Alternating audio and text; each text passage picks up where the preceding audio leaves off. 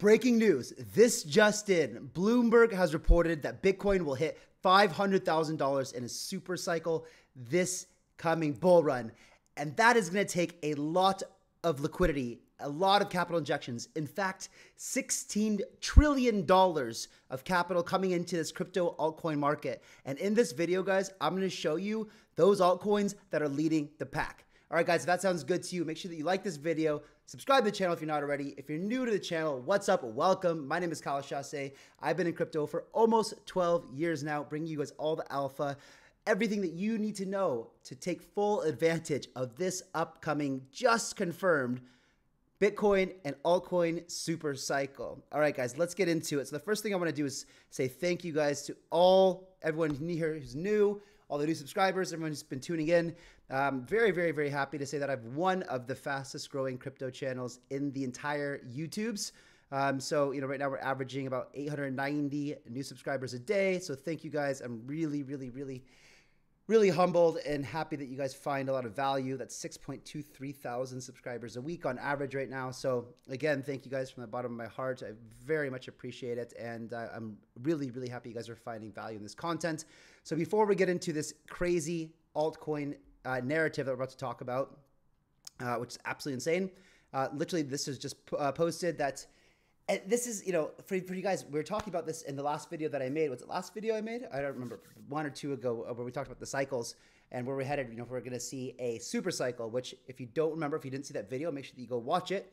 But we talk about a super cycle in the fact that it breaks all the previous laws of what technical analysis would say on the trajectory of an asset class. So normally people say that it's going to be law of diminishing returns. A super cycle, which Bloomberg now agrees that we're headed in that way, breaks those laws and we see greater returns than expected. And I really, truly believe this is where we're heading. And guys, if you didn't see my post on X on, I believe it was Friday, I think this is what led into that. This is one of the big clues that led us into, and guys, if you aren't following me on X, make sure you do that at Kyle_CHASSE. And you can see here that Grayscale filed the first ad for Bitcoin ETF with the SEC. We're almost there, I said. So you can see this is, so what happened is Grayscale, the day before they made this, this filing with the SEC, they went and had a meeting with the SEC. So what do you think it tells you when Grayscale, who's filed one of the applicants for the Bitcoin spot ETF, when they go have a meeting with Gensler and the gang over at the SEC, and they go the very next day and file this. This is an advertisement. When you want to advertise a security to the world, you need to file with the SEC and get approval and sign off for this for offering a securities. But this is Q&A. What happens when the GBDC uplists to New York Stock Exchange as an ETF? And you can see that this is the ad for Twitter, an ad for LinkedIn, and there was some more, I don't remember here, but that they would, Facebook and everything else too. All right, guys, and just so you know too, very, very good trade. If you guys follow my trade on how to 2x your, and also go watch that video. I'll link it in the description below. If you haven't watched that video, this was the easiest play. You can see I'm already up $17,000 on my trade right here that we made. You can see I started my long here, and it's just been up only. And man, applause for Bitcoin. It's just been ruthless in the bull trend, right? Even when you get little pullbacks here, it just gets bought up real quick. People are just, afraid. And if you're selling Bitcoin in this market, what are you doing with your life? Seriously, what are you doing? So I also felt like, just so you guys know, I also felt like a Solana trade would be good right here, because if you look at this chart here, Solana seems to have bottomed out. So I decided to do the same thing I did with Solana as I've been doing with Bitcoin. It was a low leverage, 5x leverage trade here. And you can see that I bought longed here, and it's down, 50 cents or so since I did it. So, but because it's a low leverage, see, I won't get liquidated until $49. I think this is not happening. So I think that there's been a cool off. What's been happening, guys, is a lot of the liquidity from all the altcoins. If you look at the altcoin market today, it was down significantly across the board, which gives you some great buying opportunities as well, because we know that capital rotates from Bitcoin to major caps like Ethereum. And I also think Ethereum's incredibly undervalued right now, Solana, things like that as well. So I decided to do the same kind of move on Solana. I'm not down very much right now, 4%. That's on a 5x leverage. It's down less than 1% since I bought into it. So I think that I think we've maybe found the bottom somewhere around here. Maybe it goes down a little bit further, but I think from here it's going to find another leg up once the altcoin momentum starts picking up. So I'm in these 2 trades right now. If you guys are interested in trading with me and going into my VVIP group, I think we have now about 125, 130 people. Welcome to all you guys who are recently in there. But that's where we give you all kinds of trades, alpha, insider information. In there, I posted Research Coin first, which Research Coin has just absolutely blown up. That's the one that's, you can see here, some of the altcoin calls that we've had. You can see some of the big ones here. You know, like Solana up 236% or 200% even at today's price. Banana Gun up 188%. Link up 113%. Research Coin, since I mentioned it in the VVIP group first and then on this channel, up 365%. Guys, BCB up currently almost 500% since we mentioned it on the channel. So, and even the ones that are up less, even like OTC was a nice pullback today. This is one that I would be looking to get into right now. SEA, because you can see that it's only up 36% right now from the time I called it, but up all-time highs is 149, so a nice pullback here. But everything else has been doing really, really well, except for Rollbits, not doing so well. But essentially, Rollbits had a bunch of big buyers who were in very, very early, who were dumping and taking profits and probably rolling that into smaller caps, as I probably would have done if I had those enormous profits they did as well. So, guys, congratulations if you've been following this. We've been doing extremely well with the calls on this channel. Very, very happy for that. Okay, now we're going to get into the narrative of what the show is about today, a $16 trillion narrative. I believe the next generation for markets, the next generation for securities will be tokenization of securities. And if we could have that distributed ledger that we know every beneficial owner, every beneficial seller, we all have our code of who's buying, who's selling, instantaneous settlement. And think about it, it changes the whole ecosystem. Welcome to the game of blockchain, ladies and gentlemen, and real world assets. So you've heard me talk about this before, but real world assets is something that I continue to hear every single day. If you guys don't know me, I'm a VC. I'm also a builder in the space. We're building Paid Network, which has been absolutely on a run as well for very good reason. Commonwealth, Fluid AI, and some other things that we have in the works that we can't announce yet. But I'm constantly in these circles of people who are talking about things, and real world assets just seems to be a narrative that I hear everywhere I go. And so when you look into it, the market seems to be responding to that as well. Now, when it comes down to real world assets, listen, it's not my favorite category to talk about, but just because I'm not super excited about a category doesn't mean I don't think it can make a lot of money. And I think that a lot of you guys are here to make a lot of money. And so let's get in and start talking about that. You can see here that real world assets have had an absolute explosion since in this year. Now, I'll tell you guys a quick story. Back in 2018, late 2017, early 2018, there was this narrative that was going around. Everyone was saying like, oh, blockchain, not crypto, and blah, blah, blah, blah, and like tokenized securities. And I invested in this company called Securitize as well. And the thing is, in the securities token markets or real world assets, there's just not a lot of liquidity. And so you can see back over here in 2018, nothing, a little bit here in 2022, and then boom, explosion in 2023 to where we are today at about $5.8 billion of real world assets here in TVL. So you can also see the different protocols here that make up the majority of it. Now, yes, okay, here is one of the things that a lot of this is essentially, so Maker is leading the pack here with 2.79 billion in tokenized T-bills. That's a good use case. It's not as good as this as a staked USDT, as that's kind of like meh.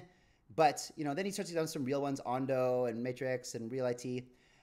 Tangible is one that I want to call out. I'm not mentioning it in today's video, but I will say that I am a private sale investor in Tangible, and even though today it seems very quiet, I've been in touch with the founder, and they have some really big things on the horizon. So Tangible is something I'm bullish on, but it's not something I'm covering today because there's not a lot of news right now. But I just know that they're working on some really, really big things.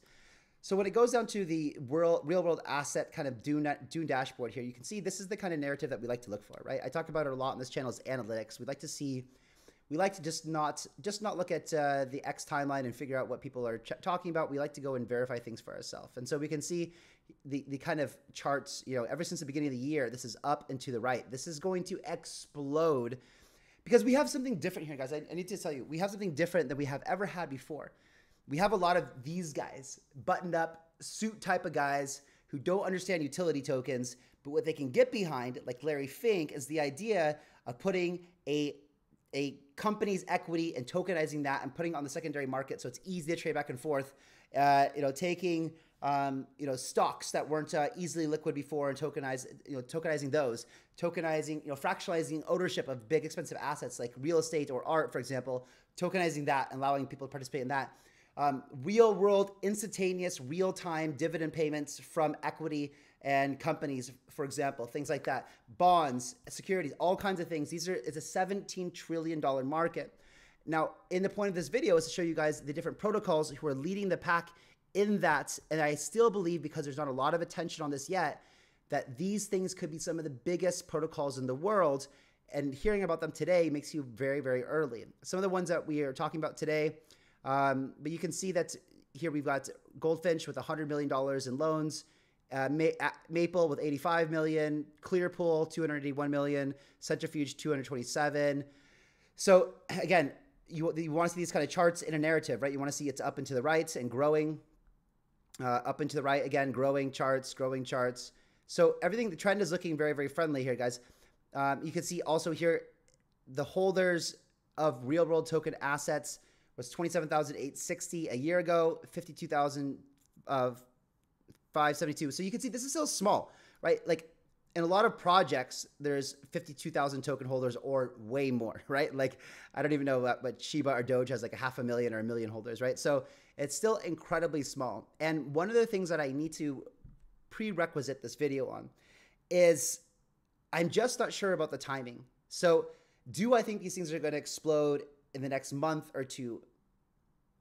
I don't know, because a narrative is very strong. A narrative is stronger than the actual underlying fundamentals of a project. One of the examples I can give you is Uniswap. The token is worth so much money, billions and billions of dollars, but there's actually no value accrual within the token. So it doesn't make sense, but it does tell you how powerful a narrative is and people's perception of a protocol and its value. Like people are trading Uniswap specifically based on the presumption of what it does, even though the underlying token today has very little value. That could change in the future, and that's the interesting thing about this as well. Even though I'm going to criticize some of these projects today a little bit, and the fact that today there's not a strong token utility or use case, it doesn't mean that they can't focus on that in the future on bringing more utility and more value accrual into the token. So to give you an idea of how massive this industry is, right? So each one of these squares, guys, each one of these squares represents $1 billion. So DeFi market, 55 billion. Oh, sorry, so each square is 100 billion. So DeFi gets half of a square. Cryptocurrency in total, this is a little bit outdated, right? We know it's now like 1.4 trillion. But anyway, the rest is pretty revealing, right? Gold, 10.9 trillion. Now look at the magnitude. These are all stock markets, global real estate, derivatives, insurance, global trade, global advertising, gaming. These are all real world assets that could come online in the form of tokens and liquidity injected into our overall cryptocurrency space, right? And these are things, these are either financial instruments like stocks, tokenized real estate derivatives, or they could be companies, for example, right? Like stock market for once. So it's a massive, massive, massive narrative. The question is, when is it coming on board? Now you can see here that this is a report. I forget who did it. Who was it? It was, let's see, who was it? BCG, Boston Consulting Group, right? And they come down here and they say that tokenization of global liquid assets estimated to be worth $16 trillion business by 2030. So the question is it going to happen this bull run or next bull run? And the answer is that it's already starting to happen. So I was going to talk about Goldfish a bunch, right? And the reason that Goldfish caught my attention was simply because of who's behind it. So you've got A16Z, Andreessen Horowitz. You've got Coinbase, Variance, huge fund. Yeah, basically these guys. And then like the rest of them are pretty big as well. But huge backers. Now the problem that I had with Goldfinch, and if anyone from Goldfinch is watching or anyone can correct me wrong here, I don't see a real token utility. However, here's the point of what I'm going to show you of what my point is, that even though there's no clear token utility, the narrative of real world assets has popped this thing up 324% in the last 30 days. So for a company that's backed by Andreessen and Coinbase and Variant, for it to be sitting at $105 million market cap, I think it's still a pretty good opportunity. But I'm just making this full disclosure right now that I would like to see them focus more on token utility. So what I will talk about today is Maple Finance. So Maple is essentially an institutional capital marketplace on chain. It's basically just making an institutional DeFi product that we already have. So on Maple, credit professionals manage fast-flowing lending businesses where capital is syndicated and lent to institutional borrowers to fund business growth and operations. Maple is the only on-chain marketplace focused exclusively on serving institutional and individual accredited investors with high-quality lending opportunities to suit their liquidity, risk, and return requirements. So again, this is why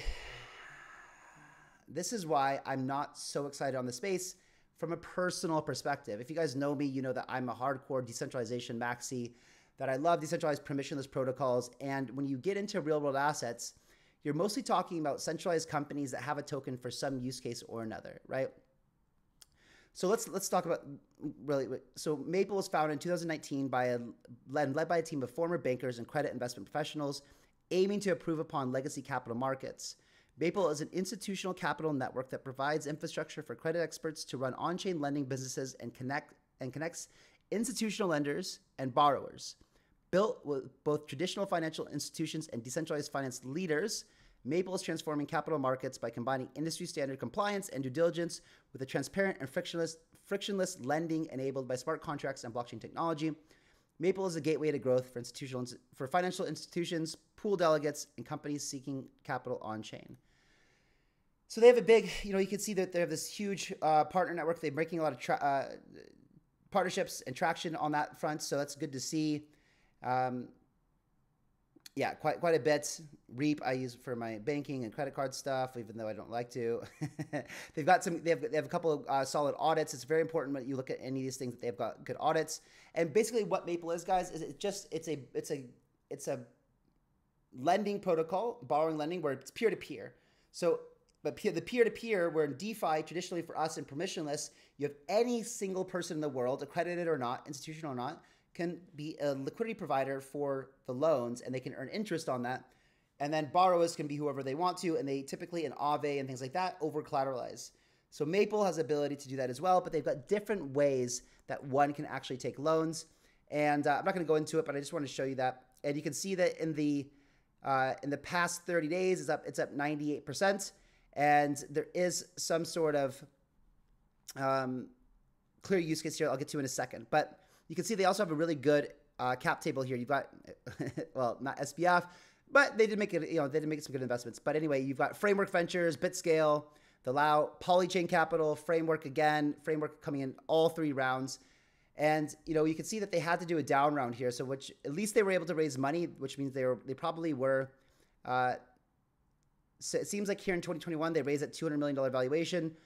And then they had to come raise a bit more money to keep the lights on here. And they just did that. So they raised another $5 million, which makes me feel confident that they're get that. One, if these guys invested, especially guys like Framework and things like that, and Block Tower, for example, Maven 11, very, very good VC firms, then they've looked at the numbers and they were comfortable to put another $5 million in it just a few months ago. And so they can keep their lights on, which is very, very bullish here. Now you can see, let's watch a short video.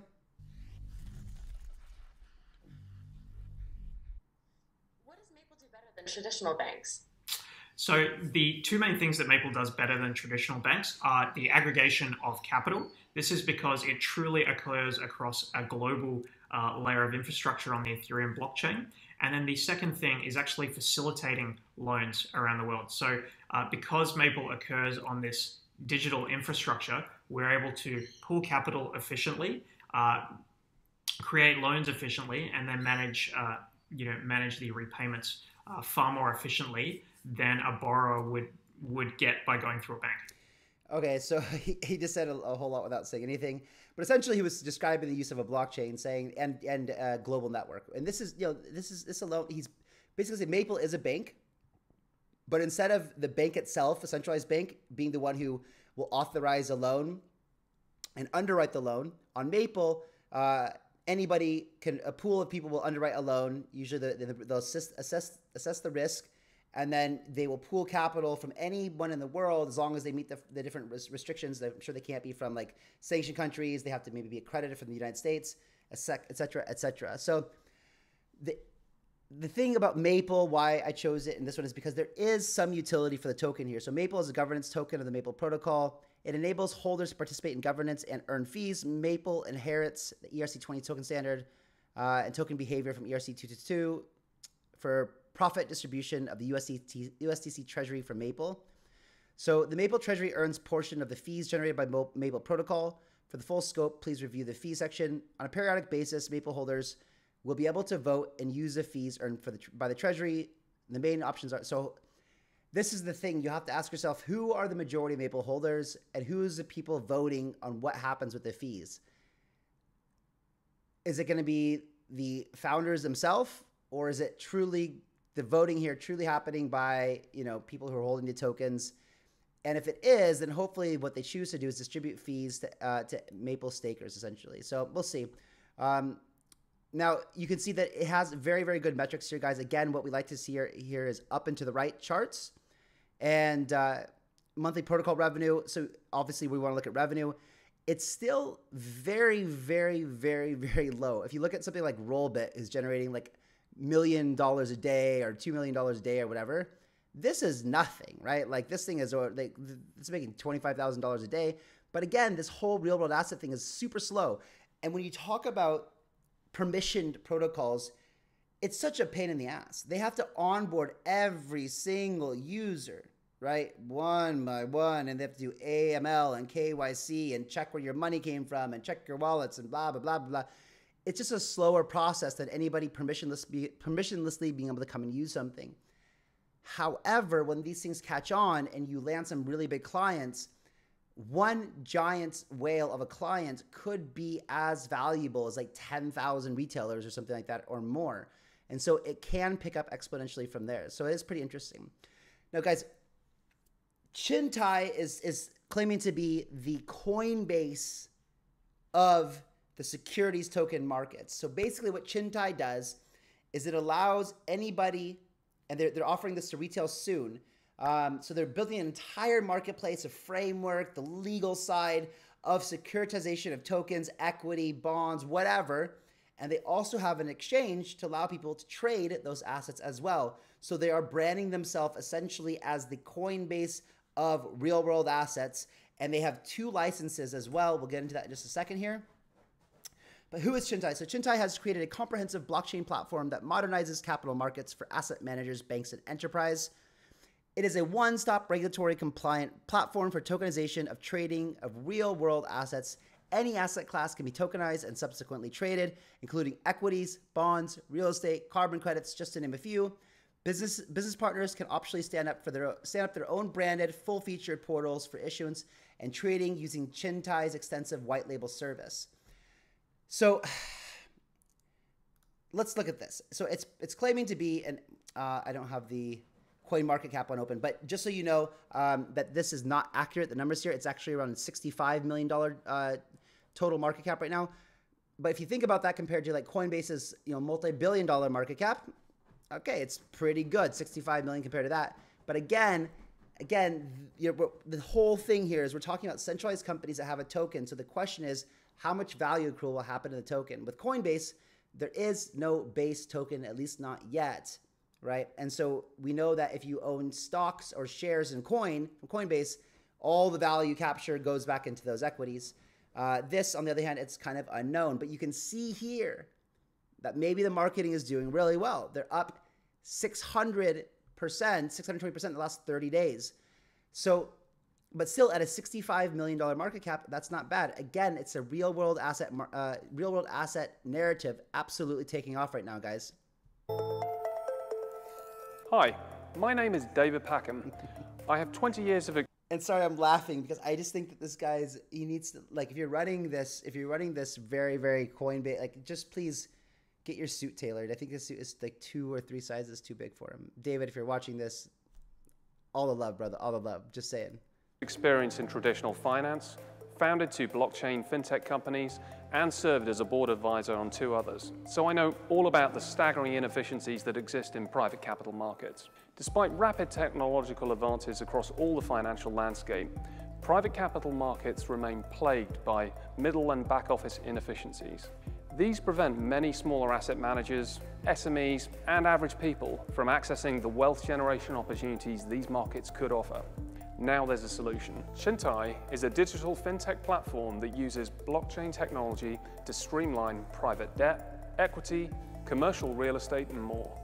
This allows rapid issuance and liquid markets to be deployed, all on top of a reg compliance framework.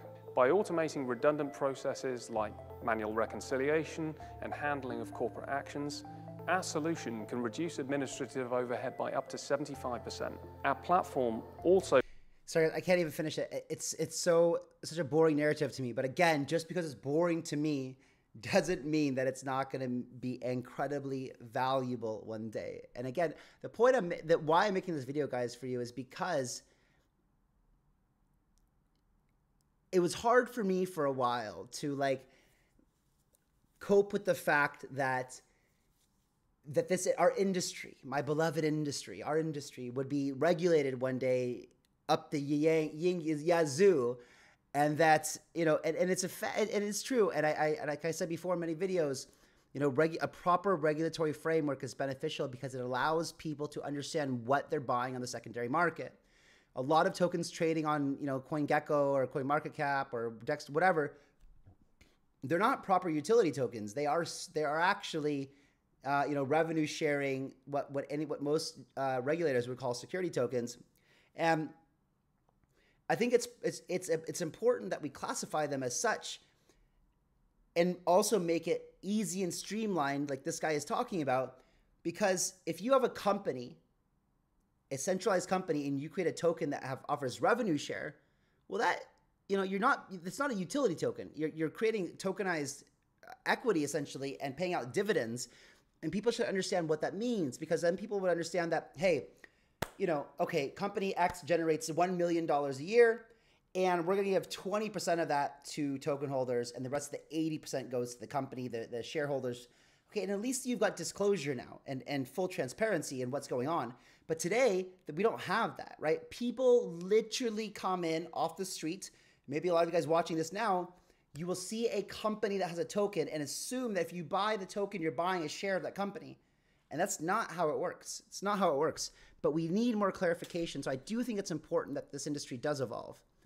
So like I said before, what makes Chintai unique is that they have 2 licenses. One of them is from Singapore, and the other one is from British Virgin Islands, which is coming very, very soon in December. So I think that, you know, that is one thing that gives them a big head start. And the fact that they're based in Singapore will give a lot of exposure to the Eastern Asian market, which is exploding and super wealthy. You got Korea and Singapore. Singapore itself is just so rich, right? So much money there.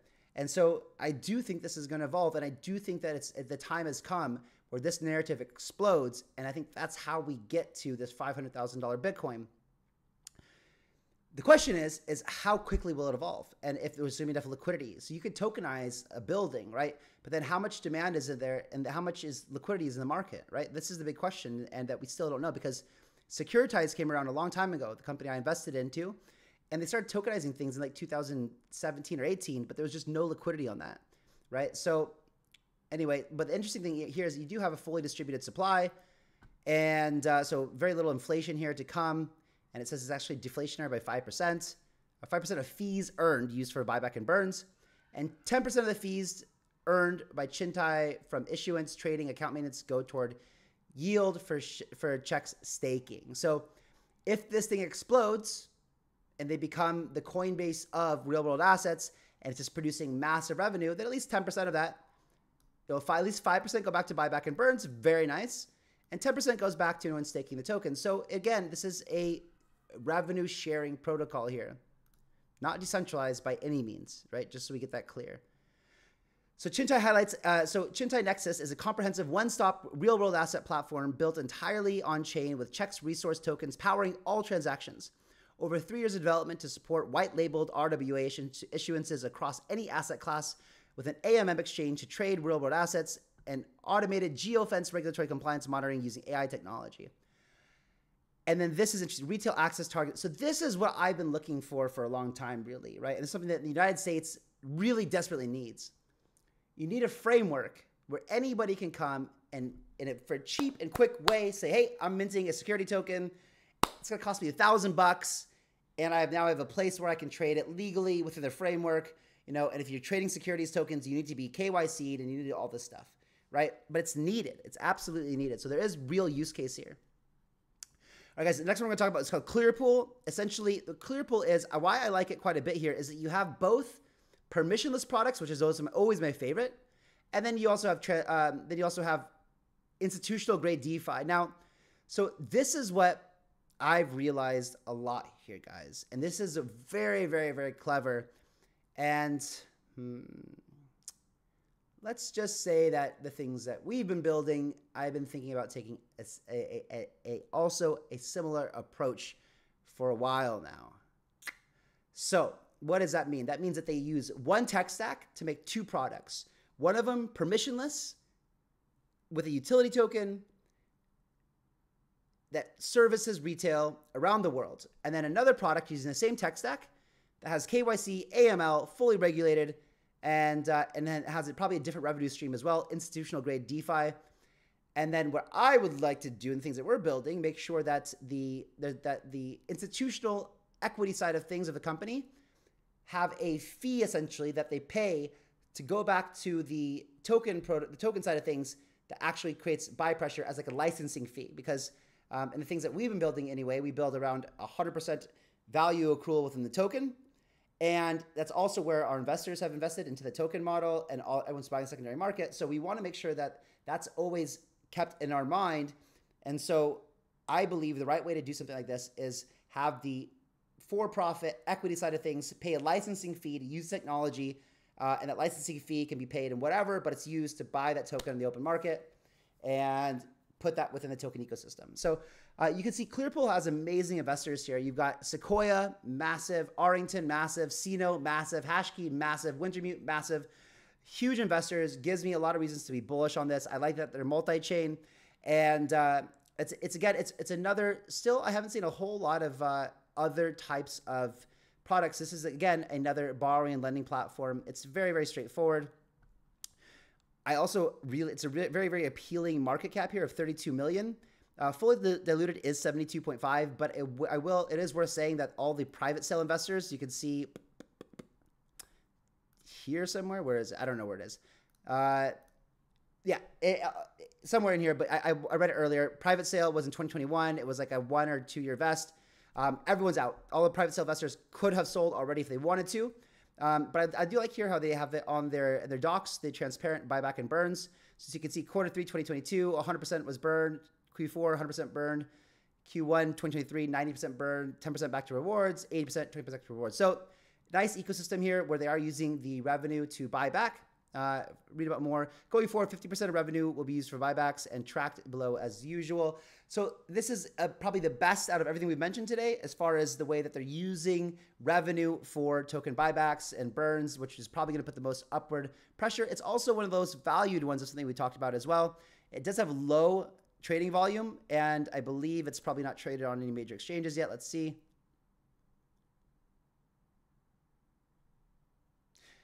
Yeah, so no major exchanges yet either. So we'll see how this evolves. But anyway, it's probably one of the best as far as value so far. And okay, and the last thing I want to talk about, guys, is so Chainlink God sums this up very, very well. When people think about tokenized assets, they think of trillions of dollars worth of assets in the global financial system that can be converted into on-chain format. But what many people don't realize is tokenization will grow the financial sector exponentially, thanks to the creation of deeply liquid and global markets for previously illiquid assets. Not to mention the increased access to global investor pool of capital, including people who have historically not had access to financial services. That's billions of people. Furthermore, entirely new categories of financial assets will be born into existence thanks to unique properties of tokenization. These are future asset classes we can't even imagine today, similar to thinking about the future internet use cases in the 90s. Trillions is the floor, not the ceiling. And this graphic says it very, very well. Essentially, you've got banks, institutions, blah, blah, blah, big different chains. And CCIP is infrastructure that connects everything. And when you send a message, or you send value across chain to chain to chain, guess what? Chainlink takes a little small revenue of that and puts it back into the token ecosystem. So even though Chainlink is valued far higher than anything we've talked about today, it is the best overall meta play if you want exposure to the real world asset narrative without having to go into one specific project. All right, guys, I'm going to put some cards up here. If you guys want to find out more about tokenization and Chainlink, click this video up here. And I'm not sure what the other one is, but you should click it because it's probably going to be better than this one. All right, guys, I'll catch you on the next one. See you later. Bye-bye.